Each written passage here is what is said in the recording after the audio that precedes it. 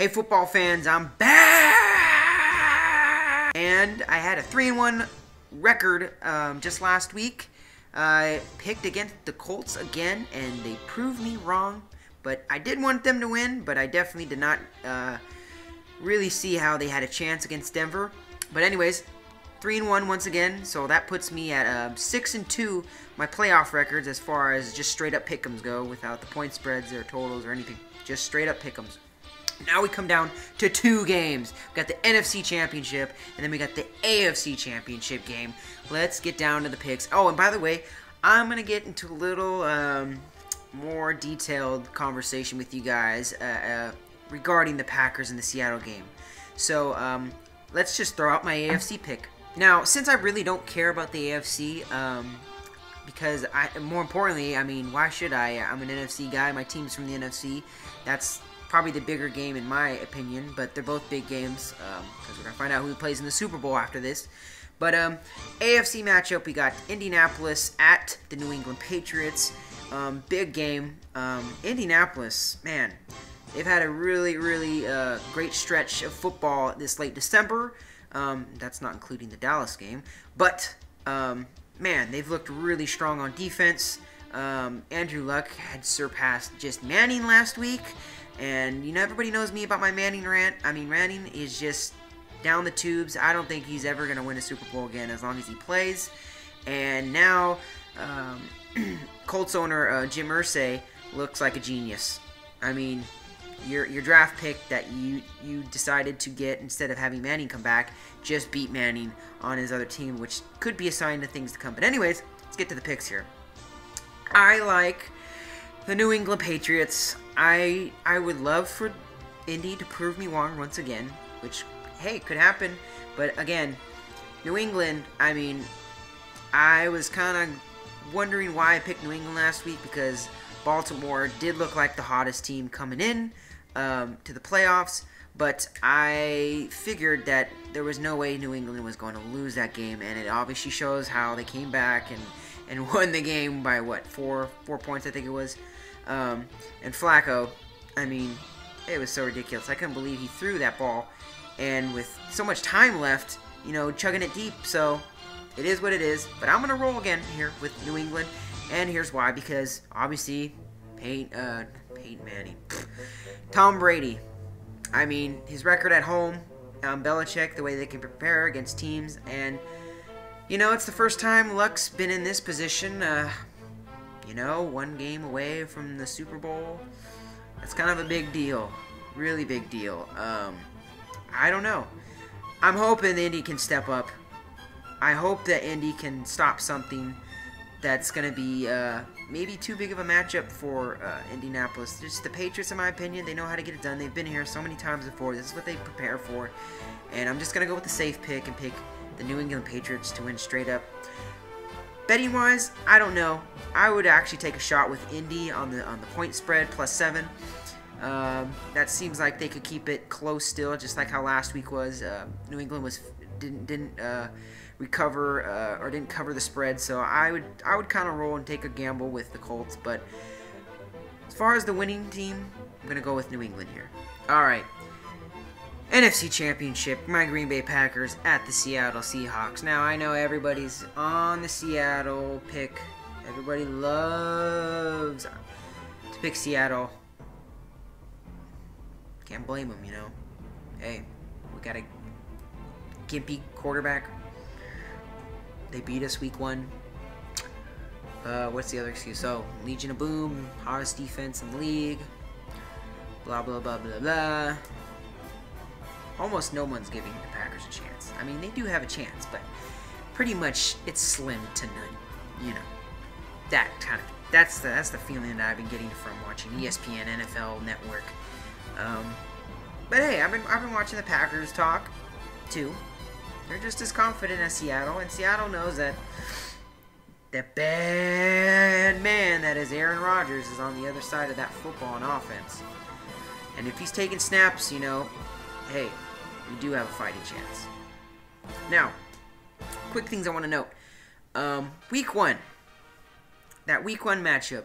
First off, that was the first game of the year. And And Seattle had just won their very first Super Bowl. And that place was ecstatic. It really was. I mean, it was almost like it was obvious that the Green Bay Packers were going to lose. I mean, we didn't really have our starting center ready. He was going in hurt. We put in, like, I think, Corey Linsley, who's not even a center. But he filled in nicely. He actually played pretty well. But, I mean, as far as the blitz packages went, he didn't pick them up that very well. Seattle was able to run over 200 yards on our defense. Not good. And Seattle kind of ran away with the game in the second half. I know we played well with them in the first half, very well. But yeah, it wasn't enough. And we could not get a run game, which was even worse. I mean, we had Rookie of the Year, Eddie Lacy, starting for us, and Seattle just shut us down. Shut us down nasty. So it's obvious. It's obvious what we need to do to win this game. We got to go in there. Packers have to go in there and establish a run game and stop the run. If you do that, you win. I think that's the key ingredient. I heard it might even rain a little bit, which is even inviting the run to happen. This is going to be a ground and pound game. Now, time of possession killed us in that Week 1 game. So yeah, it's obvious. We have to run. We have to move the chains and kill that clock and get as many points as we can. That's another thing too. I don't think we're if I was in Mike McCarthy's shoes, I would not be in a position to wanting to go for it on 4th and 2. It's a little dangerous as far as this team is concerned, in my book. You know, if we do become one-dimensional, can't establish a run, and Rodgers is having to rely on passing on those types of 3rds and 4th downs, if that comes to happen, it's going to be tough. It's going to be another long day for Green Bay. So, that is a key thing that has to happen. I think you guys know who I want to win in this game. Green Bay. I got to go with my Packers.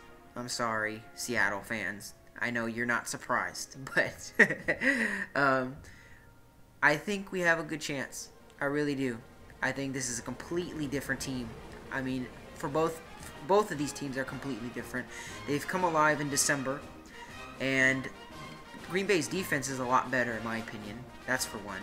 I mean, we did let DeMarco Murray run for $123, but hey, we got turnovers when we needed them, and we got the balls to bounce our way when they had to, and now we have to win one game away from Lambeau to be sitting in Arizona at the Super Bowl 2 weeks from now, or 3 weeks, whenever it is. So, it's going to be interesting. It's going to be really interesting. It's basically week 1, but 17, 18 weeks, 20 weeks later down the road, where now this means everything.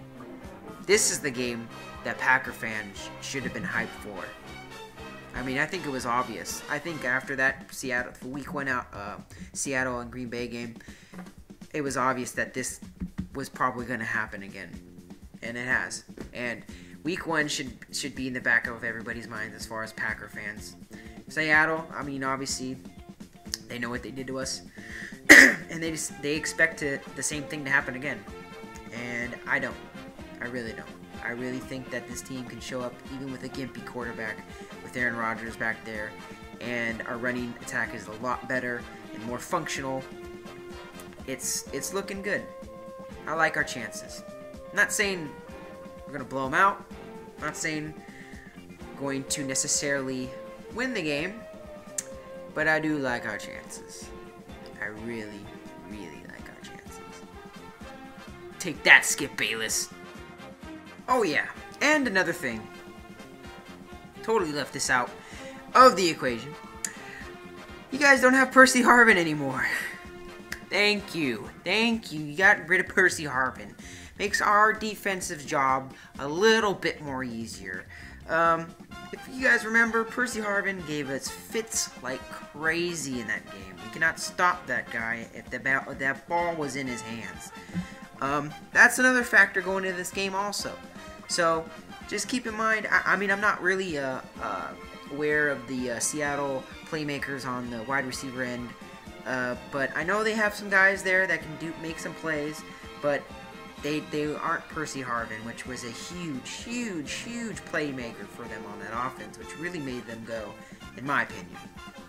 So, it's going to be interesting how we match up our defense on their offense this time around and see how we can get pressure on Russell Wilson, which is much needed, and especially keeping that guy contained in the pocket. I think Packers got to make that guy pocket passer and hope that he throws some risky throws. Hey, we turned the ball over. You've seen it. We did it to DeMarco Murray. Wide open hole? No. I'm Julius Peppers. I'm going to strip the ball from your hand. It happens. This defense is made to cause turnovers due to the fact that our defense plays it the way that they play. If we keep Russell Wilson contained and make him throw the ball, I guarantee you he will throw at least one interception in this game. But you got to keep that guy contained.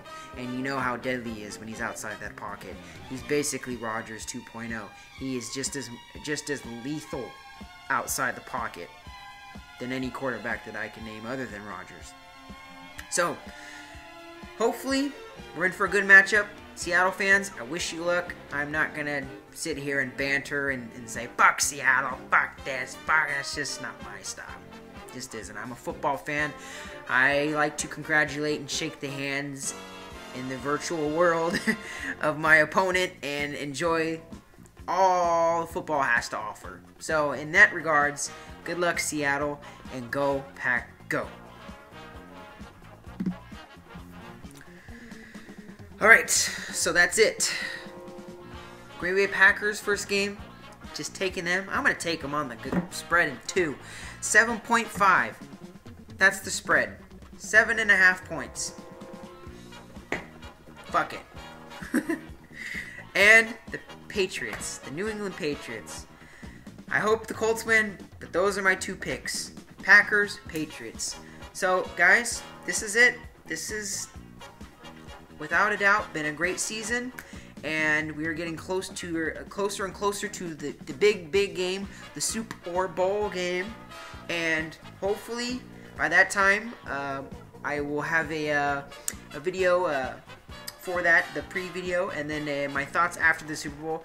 You know what, my Super Bowl, my afterthoughts on the last Super Bowl got a lot of hits, so I was kind of intrigued by that. Got to do another one. So with that said and done, I wish you guys luck. I wish you have a good day and a good weekend full of football, which is happening all on Sunday. And I hope all of you guys watching this video are rooting for the Packers. Go Pack Go, and see you in about a week. Oh, and lastly, I almost forgot this, my shout-outs. I just want to give a shout-out to a cool kid, Steven, Mr. AKA King Steven, and Geo Knows, and if I go down and Colin Porkchop. Those guys have been my my commenters on my videos. Hey, what can I say? I enjoy them. So anyways, also, so I'm looking right here, Philly boy from Texas. Anyways, you guys have been great. Just a shout out for you guys for just keeping in tabs with me all year, commenting on my videos. Really appreciate it. And I love the football talk between you guys. Anyways, have a great week. See you guys later.